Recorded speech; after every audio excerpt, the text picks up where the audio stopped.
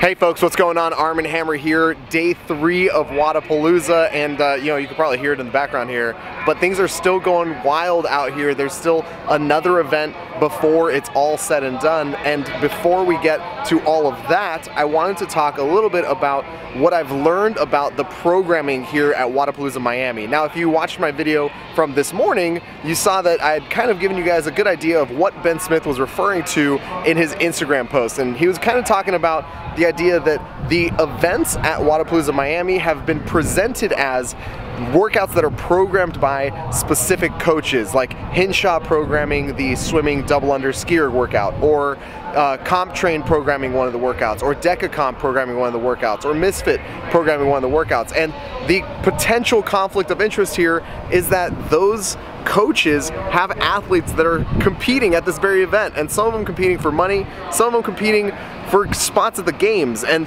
that could be really bad. So I talked to a bunch of people who know exactly what's going on here, and I think I've gotten to the bottom of it. So the collective was actually a thing, and those coaches did come together to program what was the Wodapalooza online qualifier. They all helped out. It wasn't just that one coach wrote one workout of the qualifier. They all worked together in order to write every one of the workouts in that qualifier. However, for Wodapalooza Miami, it actually worked very differently. The coaches were siloed from one another, so they didn't know what any of the other coaches were asked to do, and they were given individually sort of like an inspiration. For example, Chris Hinshaw was told, I want you to write me a workout with swimming. So he wrote a workout with swimming because they knew, the organizers knew that they wanted to use a Hinshaw workout for swimming. So Hinshaw writes a workout for swimming, he comes back with that workout, they look at it and they basically ask him for more versions of these workouts. Use these equipments instead of those equipments. Use this amount of space instead of that amount of space. And in the end, Hinshaw's provided, say, 5, 6, 7 different variations of these workouts, some of them wildly different from others. The team at Wodapalooza took those workouts, and each one of the coaches that they participated in this process, not all of the coaches who they asked actually did participate in the process, but each one of the ones that did participate in this process gave a lot of different variations of these workouts.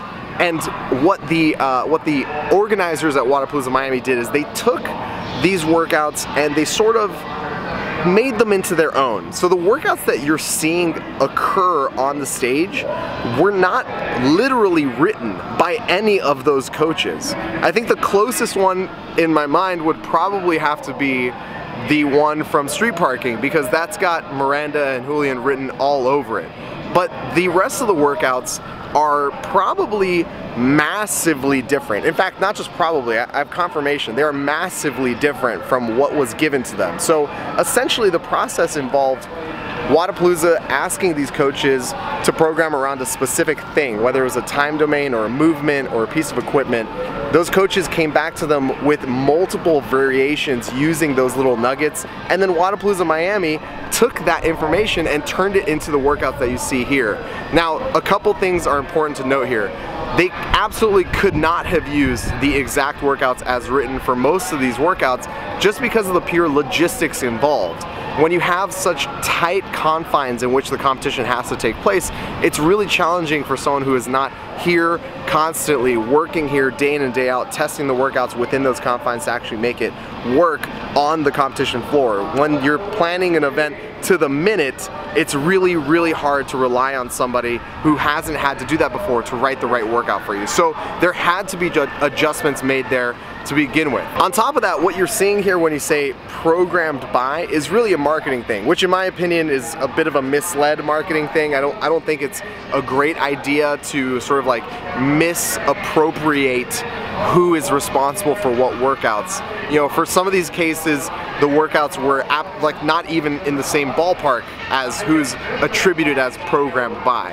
And so the team that actually had to take all these workouts and program them into that, you know, that's the team that was able to sort of put together the Wodapalooza Miami that we're seeing here. So I hope that helps clear up some of the issues here. However, that is specific to Wodapalooza Miami. There are and there will be other situations in which, you know, there is definitely the appearance, at least the appearance, of some sort of conflict of interest, which doesn't mean there is certainly a conflict of interest, but there's at least the appearance of a conflict of interest, and that is just going to be a factor of this strange new season that we have. It's going to get ironed out. People are going to start realizing what works and what doesn't, what's allowed and what isn't, and what's okay with the fans and the crowds and what isn't okay with the fans and the crowds, and that is where you come in. If you see something like this happening and it strikes you as odd, if it doesn't pass the smell test, let us know. I'm here to help talk about and figure out what's going on with situations like that. And there's definitely a pressure that comes from someone who is in a media space talking about it that kind of sheds light on those situations. So, in short, thank you very much for watching, folks. There's a whole lot of stuff going on in our space that's easy to miss and really important. That is what I am here for. I'll see you guys next time.